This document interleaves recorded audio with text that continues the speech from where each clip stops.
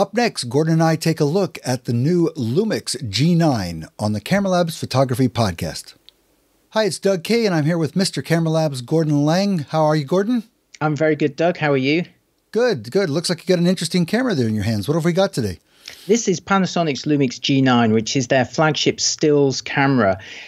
Just as a brief kind of overview of it, it's a micro four thirds camera like all of the other Lumix G products. It shoots 20 megapixel stills at up to 20 frames per second with autofocus and in RAW. It films 4K video up to 60p. It has twin SD slots and a weatherproof body with built-in stabilization, fully articulated touchscreen, and a giant electronic viewfinder. Have I whetted your appetite? Yeah, it sounds like it'd be worth many thousands of dollars. Well, we'll find out in just 1 second. This is a 3-part video that we're going to do here. This is our in-depth video. If you're thinking, hey, I just want a 5-minute overview, is it possible for you to do that, Gordon? Yes, it is. I have a first looks video of this camera that you're very welcome to have a look at if you just want those headline features in the shortest possible time. But if you really want to find out everything about this camera, stick around for this part 1 and part 2 and 3, and we'll tell you everything you need to know. And the first thing we need to know, Doug Kay, is how much does this camera cost? Drum roll, please. The Lumix G9 here in the United States retails for $1,698. Let's call it $1,700. That's the body only. Okay, so this ranks it as, you know, a kind of what the industry would call a semi-pro camera. I mean, obviously it's for professional enthusiast use. It's kind of at the upper end of the cameras that have got less than full frame sensors.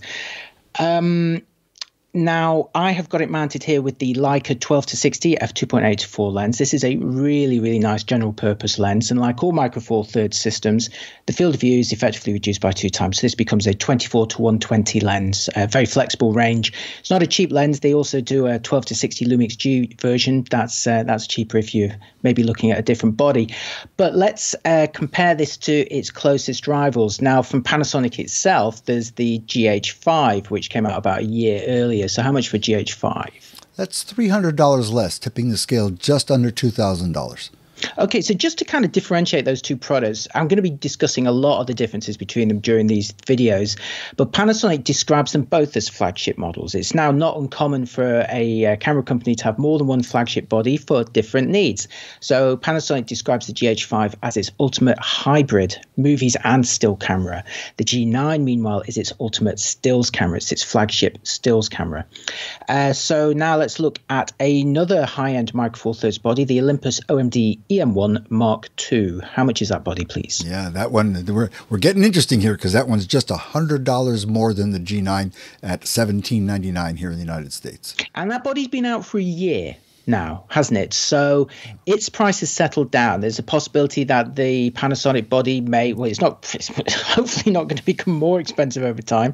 Hopefully they stay the same or become a bit more affordable. So it's already undercutting a body. This brand new camera is undercutting a body that is already a year old. So that's quite interesting.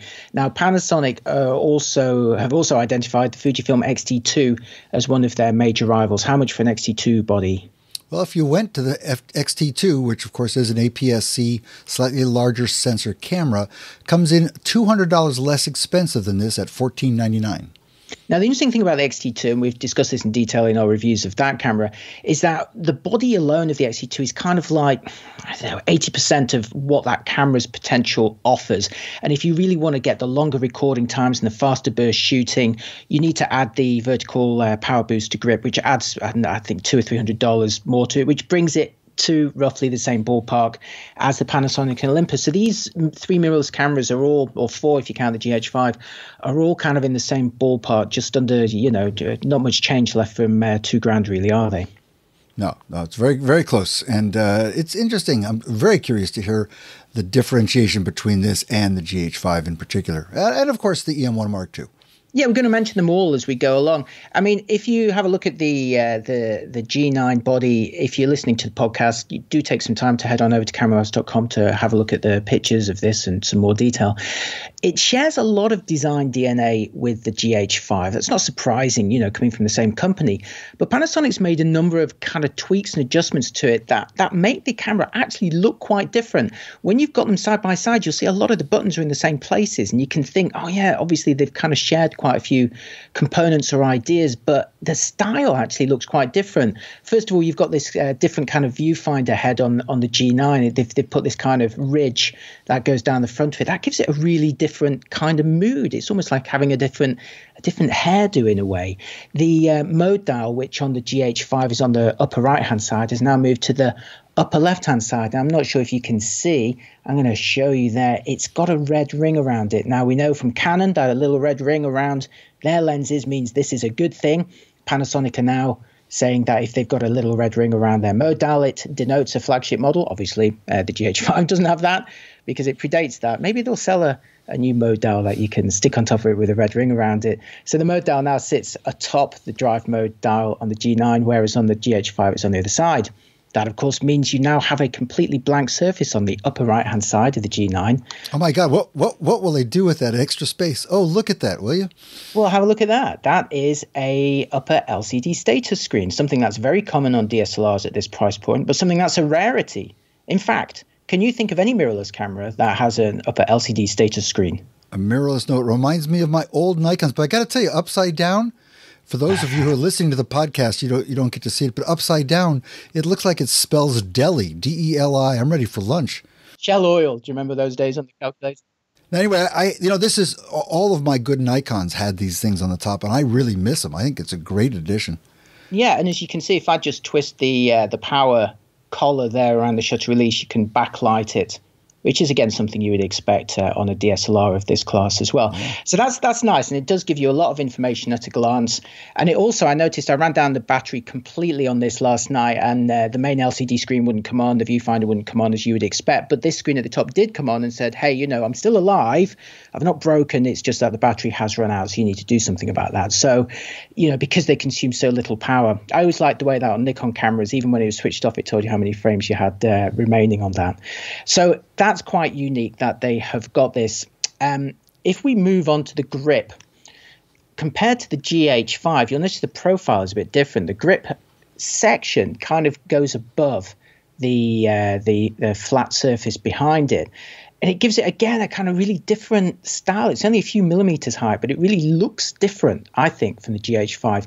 The grip itself feels fantastic. It's very reminiscent to me of a Nikon grip, a high-end Nikon grip. It's got a really nice, fine textured rubber surface, but it's got this kind of hooked inner area for your fingertips that allows you to really hold it confidently and securely. So I think they've kind of been a little inspired by Nikon there. But on the other hand, they've been inspired by Canon, dare I say, on the shutter release. This, to me, feels like a shutter release that has been inspired by maybe a 1DX. It's a completely soft-touch shutter release, so there's no click as you push it down. It's more of a squish. Now, the interesting thing about this, and it's not just me, it's almost anybody who picks this camera up, the first time you pick it up and try and do a half press, you'll fire off a ton of pictures because it has got one of the lightest shutter releases I've ever used. It's extremely sensitive. First time I picked up this camera, I thought, oh no, this is going to be a disaster. But it's amazing how quickly the human body adapts, even mine in my aging years, and you get used to it after about a day or 2 days. So I don't think it's an issue at all, but be aware that the first time you do pick up the G9, you'll think, crumbs, this shutter release is absolutely mad.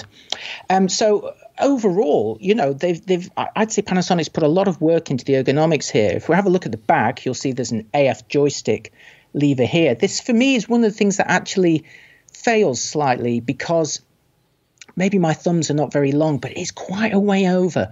When you're holding the camera, you've got to stretch a bit with your thumb to reach that. But it's a personal thing. Maybe I've got small thumbs, although I should point out that if you're using the optional battery grip, I'm just going to demonstrate this by holding the battery grip like this. You can see that my thumb naturally rests over the AF joystick on the back of the battery grip. That is positioned perfectly. But on the actual camera body, if I grip it there, you'll see that my thumb, if I twist around, you can see my thumb is positioned more for this autofocus mode collar, and that I have to stretch beyond it to reach the AF joystick. Tiny little things you notice when you're really using these things day in, day out. But overall, I'm very satisfied with the style and the controls on this. Doug, what do you think of the way it looks? Does it look familiar? Is it a Lumix? Does it look like a Lumix camera to you? Well, a couple of comments on that. First of all, on battery grips, One of the most important things for me when I use a pro camera with a battery grip is that it feels exactly the same no matter which orientation I place it in. I want to be able to turn it one way or the other and not have to change my fingers. So that's a bit of a miss on this. This camera looks really big. And what's interesting is when you're just because you're holding it, it's close to the camera. But yet, when you consider the fact that you don't have giant-sized hands, Gordon, you realize you're holding it with your fingertips, not your full grip hand. So it's actually a small camera. It doesn't look like a normal Lumix camera to me. It looks larger and darker. More serious. It does. It looks different. And it feels really good. I mean, I said it a couple of minutes ago. I'll say it again. It does feel really, really nice in your hands. And I've had quite a few comments on some of the videos from DSLR owners saying, I love the feature sets of these mirrorless cameras, but I'm concerned about how they're going to feel in my hands. They're too small. And the answer is that they're getting bigger at the higher end. This camera is still smaller than a comparably priced DSLR. But size is only one thing of it. Actual build quality and how it feels in your hands is another one. And I think that in terms of solidity, the way the body feels in your hands and the construction, they're kind of on a par now at this class. It's not like, I think a lot of DSLR owners look at a mirrorless camera like this and they think it's going to feel like a Canon Digital Rebel or something like an entry-level DSLR. It doesn't. It might be smaller than their DSLR, but it feels very similar in your hands because the build quality is similar. And it is fully weather sealed, this camera. It's pretty tough. I've had it in the drizzle. No problems. There's plenty of customization too. I mean, I counted 19 buttons. Some of those are soft keys on the touchscreen that you can customize. There's some neat things on it. There's a new little dial just to the corner of the lens mount here that you can use to switch between certain banks of settings. I've got mine configured to switch it into night mode, where it basically does red text on a black background on the screens and through the viewfinder, so it doesn't destroy your night vision. Then just flick it back when you don't need that. But again, there's loads of different ways you can customize that. I want to move on quickly to the viewfinder because this really is a highlight of using this camera. It's a quad VGA OLED panel, just like the GH5 before, and that's becoming a trend on higher end mirrorless cameras. The A7R Mark III from Sony also has that resolution, and I mean that's I think it's 1280 pixels compared to 1024 pixels wide. It gives a really detailed view. But the thing that makes this viewfinder different from the rest is the magnification. It has a magnification of 0.83 times. Now, most high-end mirrorless cameras have got a viewfinder magnification of about 0.77, 0.78 times, and some of the budget ones are down to 0.7 times. This is 0.83 times. And I'm going to show you a video that I filmed through the viewfinder that actually lets you cycle through those three different magnifications, because Panasonic's recognized that maybe this image is too big for some people. So there's a button on the side of the viewfinder head you can press, and that cycles through these views. You can see that I'm cycling through here on the video between the 0.7 times, so that's like a entry-level mirrorless camera, 0.77 times, which is pretty much everyone else, and 0.83 times, that is that bit bigger still. I mean, these viewfinders are huge now compared to even an expensive DSLR. I mean, Doug, do you like composing electronically through the viewfinder? I'm a complete convert. I love it. Sure, absolutely. I wonder if the reduced angle is to benefit people who wear glasses. I wonder if that's the purpose of it. Do you think? Yeah, definitely, because depending on the kind of eye relief, and how far away you're holding the camera, you may not see the whole thing. But yeah, it can be it's a bit like when you go and see an IMAX movie, you not see a proper IMAX movie, you not see one for a while, and you sit in the middle, or worse, a bit closer to the front, and you're like, I'm overwhelmed. I'm the person who's going to have to close my eyes. It's too scary. So it might be a bit like that. You can shrink it down if it's... Anyway, I loved having that big view. And again, for me, one of the best things about electronic composition through the viewfinder is you can play images back, zoom in on them. It's a very high resolution panel, as I mentioned, so you can really check your detail and your focusing. I love being able to do that. And of course, being able to compose and play back movies through the viewfinder. So that is a real treat. Underneath it, we've got a 3-inch fully articulated touchscreen. Again, we've talked about these before on other Panasonic Lumix reviews. Panasonic's got one of the best touch interfaces around, so you can not just tap to reposition your AF area, but you can also tap your way through all the menus. You can even drag guidelines, live histograms, all of that sort of stuff. So that's good news.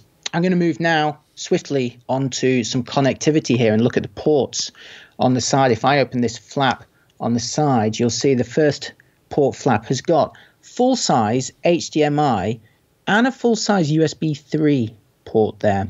Now, this is interesting because the GH5 had a USB-C shaped port, and that was a year ago. And so a year later, the G9 has gone to a kind of slightly more old-fashioned port, and I can't quite get to the bottom of that. Now, this is the first Lumix G camera that you can charge over USB, but you don't need this shape port to charge. So I'm not sure how they've done it. And while I'm on that point, I'm just going to show you the charger. I know it's a bit unusual, isn't it? Here's the charger, and you can see that it's obviously a kind of a USB device here, but the cable that comes with it is one of these USB mini plugs to go into the charger here. And you think, well, why didn't they either put a USB 3 port on this or a USB mini port on that, so that I don't need to have another cable. I got caught out by that the other day. I was shooting. I was up in London for the day, and I was shooting, and my battery ran out. And I thought, no problem, I'll just use my USB battery pack. And I reached into my bag, and of course, I didn't have a USB 3 cable. I needed one of these with me, and I didn't have it. So I won't get caught out by that again, but that's something to be aware of. If you watched my first looks video, you'll have been impressed that I mentioned that this USB port can also be used to power the camera like a Sony mirrorless. It can't. It turns out that was information that I got incorrect. It is just for charging, but at least you can now charge this camera over USB. Above that, we've got a headphone jack, and above that, we've got a microphone input. The microphone input considerately stays out of the way of the fully articulated screen, so it doesn't get in the way. If you've got a microphone connected, that screen is not going to get in the way of it. We've also got a PC sync port. We've got a remote jack here, and if I open the grip side, we have got twin memory card slots. Shouldn't be a surprise because most cameras of this class do, but you'll like this, Doug. They are both UHS 2 speed compatible. They will both exploit full speed UHS class 2 cards. You pleased to see that? Hooray, hallelujah. Finally, somebody who gets it right. Yeah, and I did test this. I never take this sort of thing for granted. So I did some burst timings, counted the maximum number of frames, and also timed the time it took to flush the buffer. And it was exactly the same on both card slots. There's no compromise switching from slot 1 to slot 2. You can set these slots up to either do relay recording, where as soon as one card's full, it switches to the other one automatically. You can set it to backup, where it records exactly the same things to both of them, although I should note, doing so did reduce the total number of frames that I could capture in a burst. It's still lots. It's not an issue, but interestingly, it was different. Or you can set it up to record one type of media to one card and one to the other, and that's fully configurable. You could do RAWs, JPEGs, 4K, 6K photo files, or movies, and you can decide which of those 4 formats you want on either card. So that's pretty nice. The battery is also very powerful. This is the same battery or slightly modified version of the one that you got on the GH5. Panasonic rate this at about 400 shots, but I think that's a little bit pessimistic, actually. I was getting quite a few hundred more than that, typically per charge. I took this camera on safari with me to South Africa, and you can see an article I wrote about that at cameralabs.com if you're interested. And it performed very, very well. And I was shooting large bursts, not just with the electronic shutter, but with the mechanical as well. And I was getting, typically about 1,000 shots per charge with that. I also ran down a fully charged battery in the movie mode, and I got just under 2.5 hours of 4K video, and that's without overheating. The camera just got kind of barely warm. So I reckon that battery's pretty good. I mean, Doug, that was always a big issue with mirrorless cameras, wasn't it? Especially coming from a DSLR. They say, the battery's rubbish. But I feel the companies are really addressing that now. Yeah, I mean, I got used to carrying 2 and even 3 batteries with me, but now they've addressed the problem, as you said, and this latest generation seems to have got enough battery capacity to keep you going for a day. Yeah, definitely. I should also add that I had, when I was testing the G9, I had Bluetooth enabled all the time. This camera has Wi-Fi and Bluetooth, no NFC though. You don't need it with Bluetooth. It pairs with your phone, and in this instance, like a lot of other cameras, you can use it to automatically embed your images with GPS coordinates as you shoot, which works really, really well. It's completely seamless. So a lot of my pictures, sample images that you'll see at cameralabs.com, have got location coordinates tagged. Just a quick aside, here's a really interesting thing I found out on Safari. They actually ask you to switch that feature off if you go on Safari, and to switch your phone off as well, because there you'll be posting a picture of a rhino with its exact position, and you probably tagged it, look at this lovely rhino, and unfortunately that's actually used by poachers. I didn't realize that's a horrible horrible part of society that we have at the moment, but or for a long time. So if you are into geotagging, don't do it if you go to one of these safari parks. But it does work when you're outside of there. Hey, on that note, Gordon, I think it's time to go to part 2. It is.